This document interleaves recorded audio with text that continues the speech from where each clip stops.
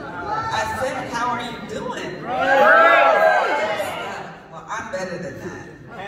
Evidently, I must be better than y'all this morning. So, I don't know, I think I broke it again. So, Audrey, could you come help me? I don't know what you did to fix it, but I think I broke it. I am excited this morning, and I'll tell you why. A couple things that I learned in my engagement with this industry is that one of the things that's super powerful, stories sell, facts tell, right? So even if you don't have a clue about all of the details that Dr. Stan went over, or how what the difference between a token and a coin and a quarter are, you have no clue. If you simply take notes on the stories that are happening in the front of the room. I was exposed to the Hope Token by Dr. Stan. And he called me and I was like, I'm busy, it's tax season. You guys know that this has been the most ridiculous tax season ever. Like, every other day the IRS is changing the laws, the rules are shifting, documentation is changing, we want you to do this, no, we changed our mind, do that. Like, I mean, it's so bad that it's not over. It's June, y'all, and I think it's like 9 million tax preparers have not gotten their stuff, their either refunds, they haven't gotten. I see hands in the back, people are saying, we're not even finished yet. And it's about time to start over again. And I, as a tax professional, register, I can't even call and get information on my own client's stuff. When I call, they're like, well, what does the system say? It says processing. Okay, well, it's processing. Are you talking to me? Like, you need to give me a stimulus for putting up with you this year, right? But they're not doing that. They're just saying, wait on it.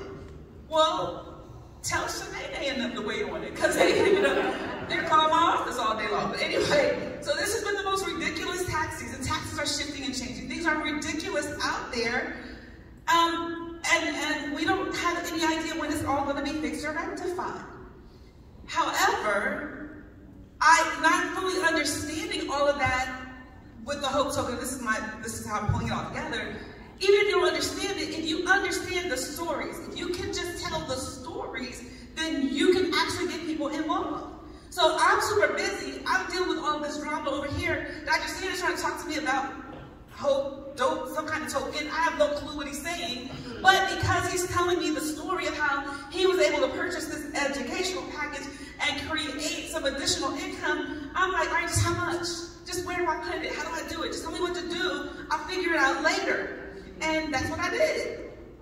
So I purchased my educational package, and things started to slow down a little bit. He's like, have you been in your back office? I said, am I what? What are you talking about? How do I do that? Where is it? He's like, the little fox. What fox? What are you talking about? MetaMask. Remember you downloaded it on your phone? I said, I gotta figure out what computer I even put it on. I have no idea. Like, it was that bad and that serious. But when I went on and realized he shorted me, he said that my 500 turned to 3,200. It was actually like 3,700 tokens or whatever. I was like, wait a minute. Hold on. You're telling me my $500 educational package has a value of over $3,600 at this point? What else do I need to do? Help me understand. Because now I'm thinking this kind of makes sense and dollars and cents. So show me how I can explain this to people. And he told me this thing, and I was like, okay, that's cute. You know what worked for me though? Is like, well, a friend of mine said, listen, I have no idea what happened. All I know is my 500 babies turned into 3,600 babies, and you need to do the same thing I did. How do I do it? I don't know. Can you call Dr. Stan? He'll tell you. And literally, that's what I've done. And then this morning, I got while I was sitting back here, I emailed a friend who called me immediately. That's why I stepped away. I said, I'm sitting behind these guys right here who've made hundreds of millions of dollars in the industry. I don't even know what we're all doing. They're going to tell us about it later. I just need you to Zelle me like $2,500 so that when I put mine in, I can put yours in too. And they're like, do you know what it's going to do? I said, I don't know, but I know what they've done in the past. And they made a lot of money, especially Dave. Like everything Dave puts his hands to, it turns to gold. Platinum even. So I just need you on the front row with me. And they're like, okay, so we're ready. Whatever it is, we're ready, okay? But it's the stories that sell. They have no idea of facts. I have no idea of facts.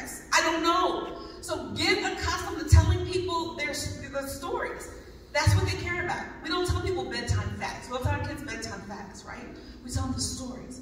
Facts only tell, stories excel, okay? That's why I'm excited about the stories. I care about the facts. But that's not what I'm here to talk about. I am Dr. Katrina Ferguson, and I'm here to talk to you about some tax. Who was on the call when I did the training on taxes? Okay, awesome. Did you get anything you were able to use? All right, I'm only asking the question because I want to gauge whether I need to go through some of the foundational information because I do have a limited amount of time today. So as I was thinking about it, I said, what would people really kind of want to hear about in a short period of time?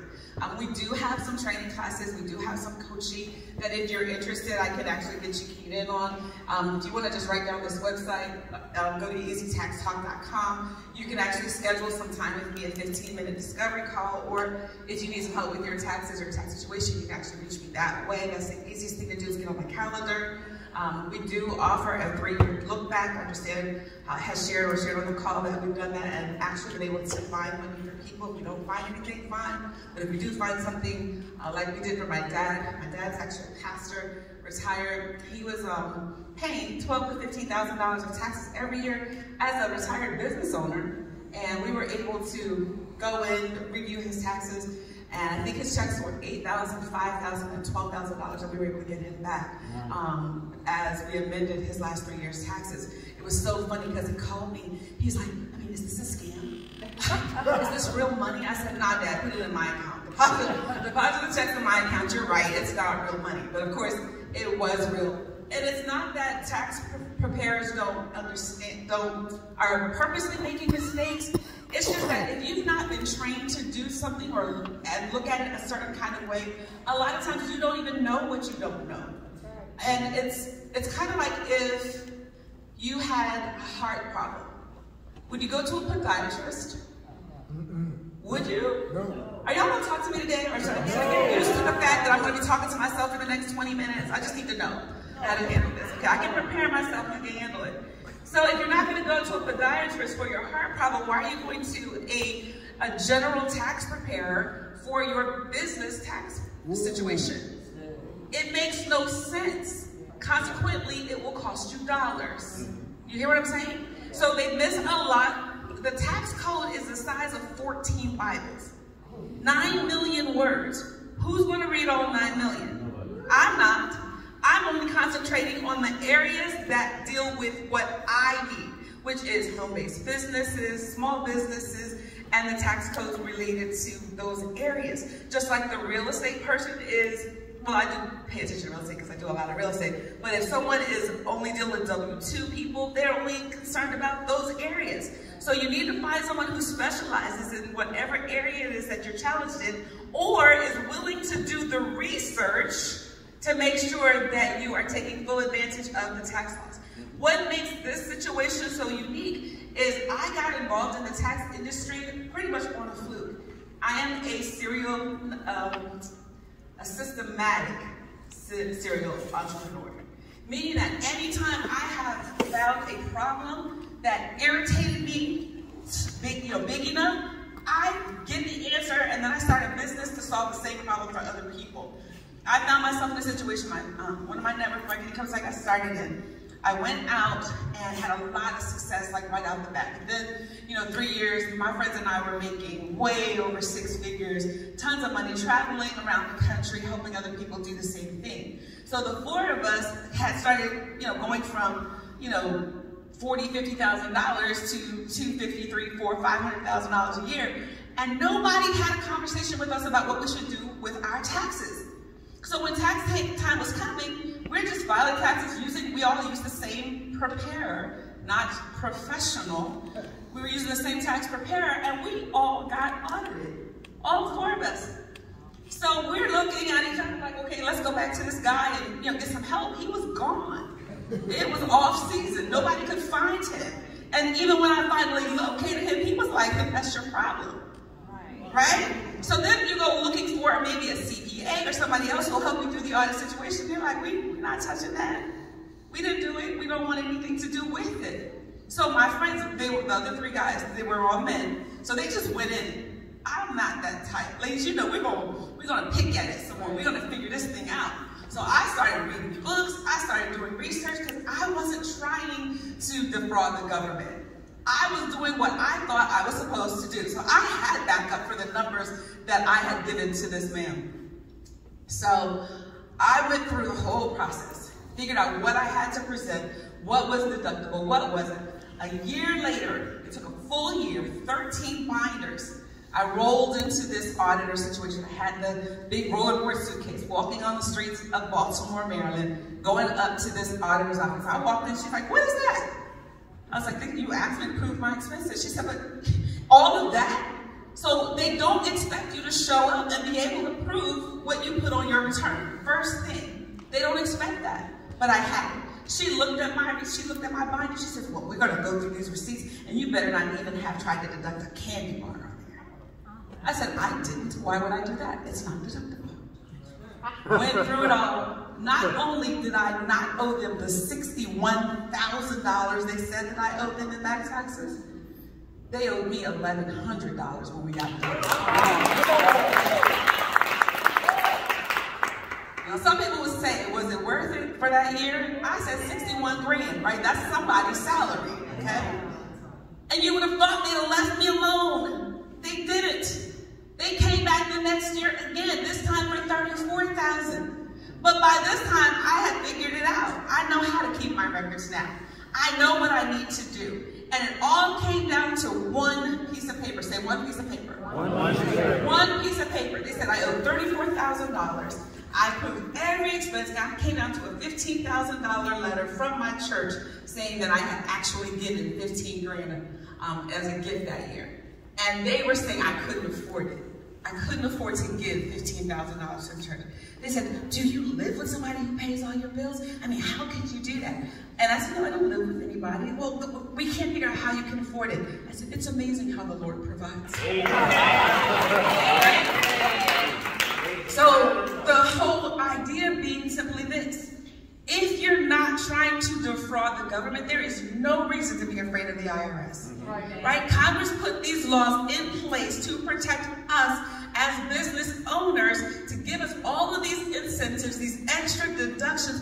All you have to do is either know them for yourself or work with someone who does so that you can benefit from these laws. So don't be afraid of the audit. Now, why don't people take these deductions if they're out there, if they're so blatantly available? 3 reasons. Ready? No. Fear, and more fear.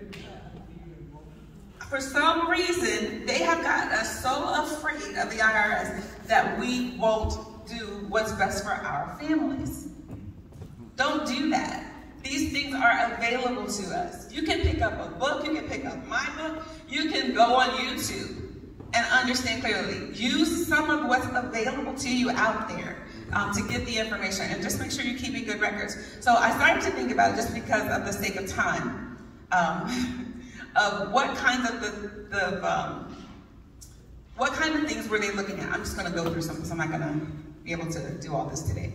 But I want to share with you just some of the things that are deductible.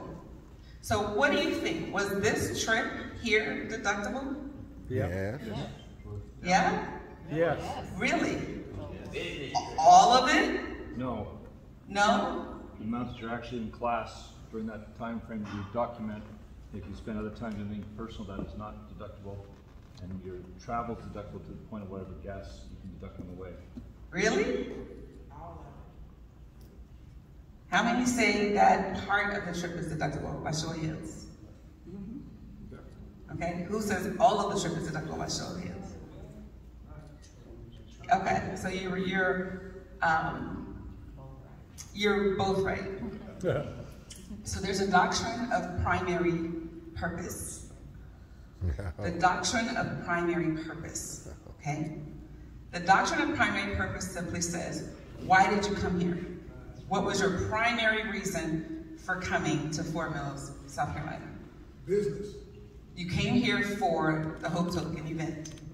So as long as you're doing Hope Token business every single day that you're here, then that day is deductible. Right. If you don't do any Hope Token business on a day, it's not deductible unless it's the weekend.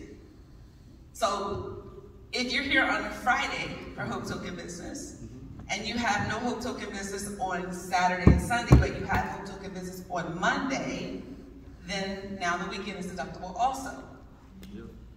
So do you see how somebody could get confused?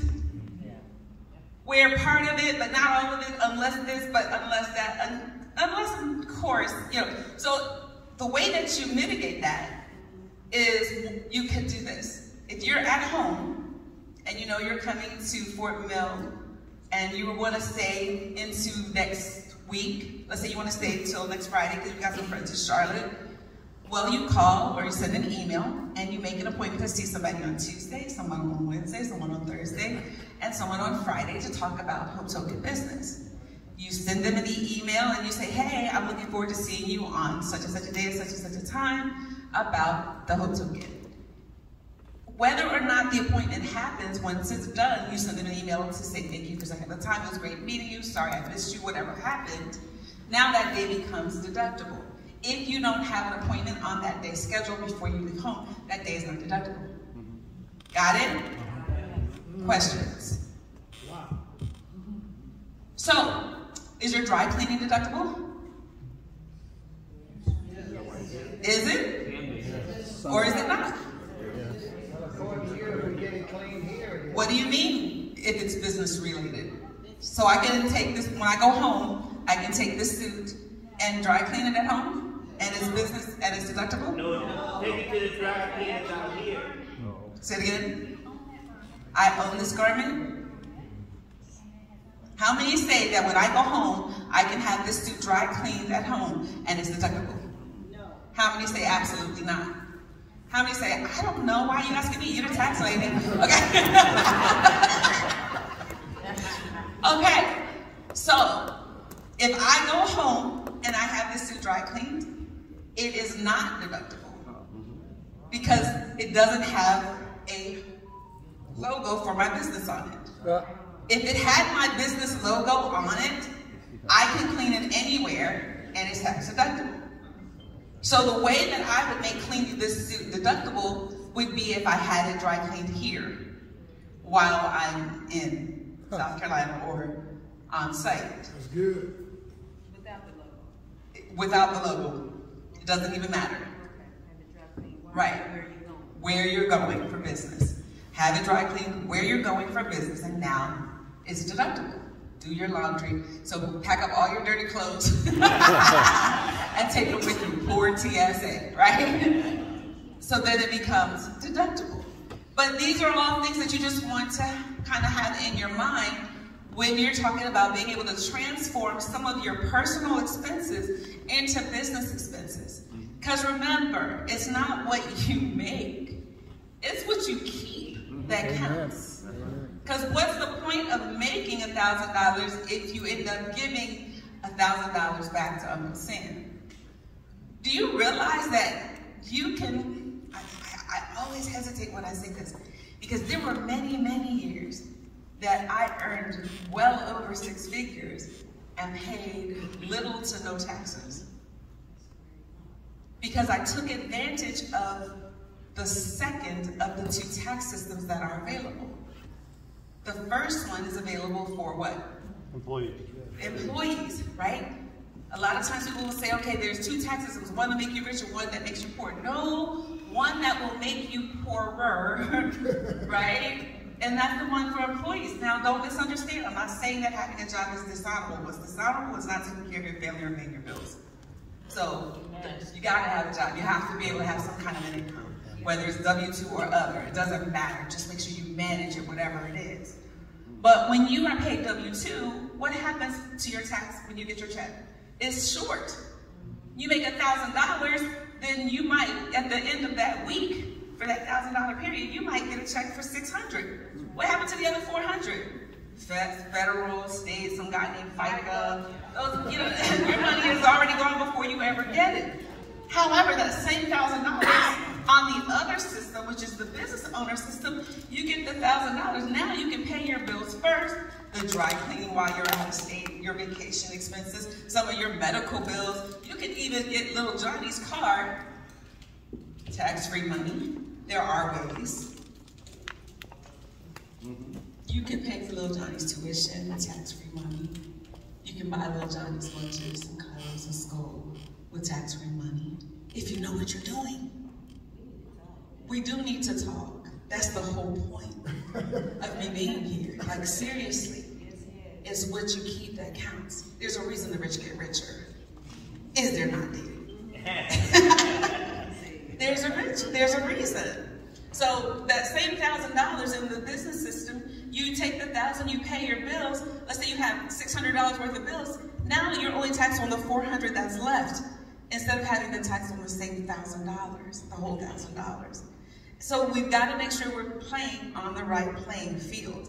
So it's not just about leveling the playing field, it's about being on the right playing field. So if you don't own a home-based business, if you've not made it your business to consistently work in that home-based business, you want to start to do that as well. That's good. All right, so let's talk about little Johnny for a moment. Transforming personal expenses into home-based business deductions is what we're talking about. So hiring your children is one of those ways. So, it's so funny when I hear people say, oh, I give little Susie an allowance. Did anybody else get an allowance when they were growing up? I didn't get an allowance. My mom said, I allow you to live in my house. I allow you to eat my food. I allow you to wear my clothes. That's about the only allowance you're going to get around here. Anything else you're going to earn, right? So stop giving your children allowances. Instead, hire them. Hire them. You can hire your children. Now, there are some super strict guidelines to hiring your kids that you want to follow. This is why, these are things you don't want to do on your own by yourself, because if you miss a step, it could cost you. It really could cost you. And the IRS will disallow the deduction. And let me tell you why that's significant, because you can hire your children and pay them up to the standard deduction for single people, meaning the first $12,800 or so that you pay those children is tax-free to your business. So if you made $24,000 in business this year, 12,000 of it right now can go into little Johnny's savings account or checking account. You use that money specifically to pay for little Johnny's expenses. That's $12,000 of free or tax-free money. Wow. $12,000 of money. Now, what do you do with that money once it gets in his account? You have to use it for his expenses. But how do you do that? Well, you take that money out and you pay for his school fees, his school clothes, his school lunches. Children are expensive. Yeah. You spend way more than $12,000 a year pretty much on your children, right? But what you gotta know in that instance is you need to have hired Johnny. There should be an employee agreement. Like, you wanna hire him just like you would hire anybody off the street. Now, you don't have to withhold Medicare or FICA or state or federal taxes. You don't have to withhold any of that like you would do anyone else, but you still want to file, give them a W-2, and you still want to make sure that you file the 941s with the IRS so they know that you're doing it and they know that you know what you're doing. Does that make sense? Yes. And you've got to track you have to have record keeping, make sure that the work is age appropriate, and you have to keep track of what they're doing on a week-to-week regular basis. The number one rule to being successful in business financially is very simple, but everybody does this and it drives me crazy. Because they always end up in my office wanting me to fix it. They commingle their funds. You commingle funds. You cannot put your business money and your personal money in the same place. You cannot do that and think the IRS won't figure it out and decide you're not a real business and just alleviate all your deductions when they ask you about it, because they will. So I have a client, so successful in insurance, makes about $300,000 a year. He's like 30 years old, doing very well. And he sends me, I guess he's a new client, so he sent me all his stuff, and he's like, I'm smart, right? I'm doing this thing, I'm writing off all my money every year. I said, those are not legal deductions, though. You go to the grocery store, you swipe your business card to pay for groceries. What are you doing? Are you feeding your office every day? Do you provide lunch for your breakfast, lunch, and dinner? What are you doing? He's like, well, some of it is, but I mean, it's all right off a little, right? No. Well, what are you buying at TJ Maxx? Well, clothes. I said, do they have your office logo on them? No, then it's not deductible. So you think you're so smart because you're writing off $300,000 a year. The IRS, how long do you think they're going to allow you to do that? It's not good. It's not right. It's only a matter of time before you get caught out there. And you're going to be looking at me like, fix it. There's no fix. You're wrong. You're wrong. I won't do it like that. So you've got to make sure that what you're doing are actual legal deductions. There's enough of them out there that you don't have to fudge anything. You really don't.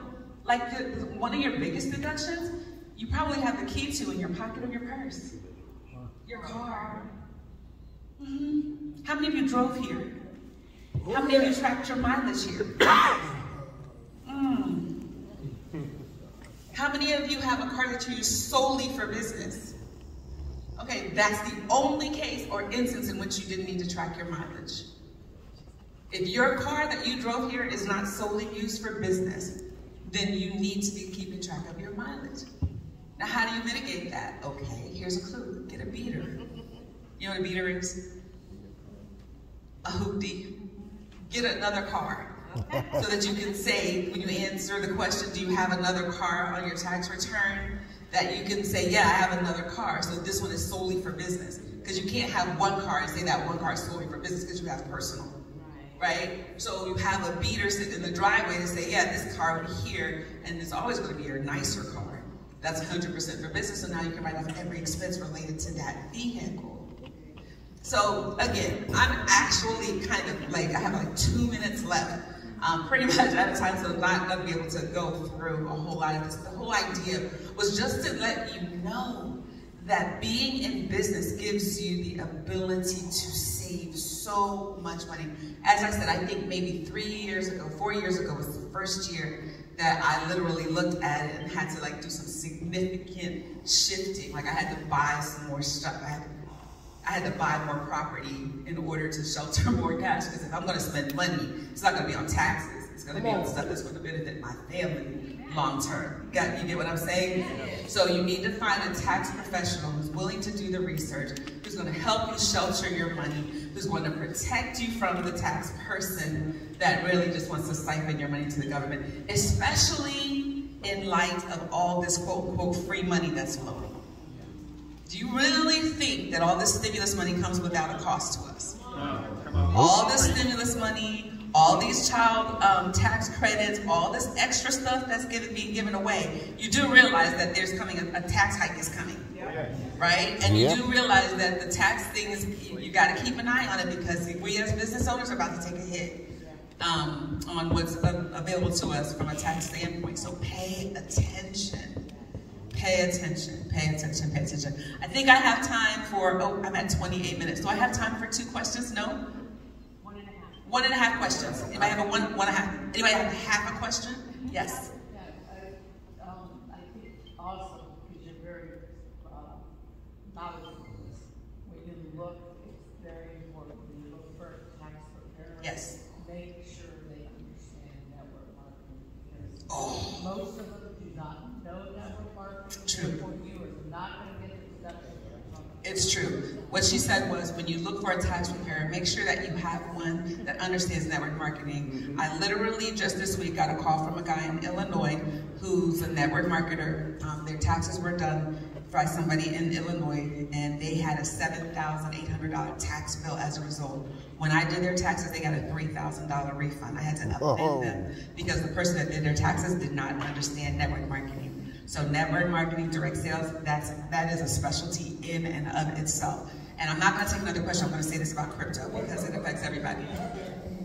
Could you be the whole token tax person? I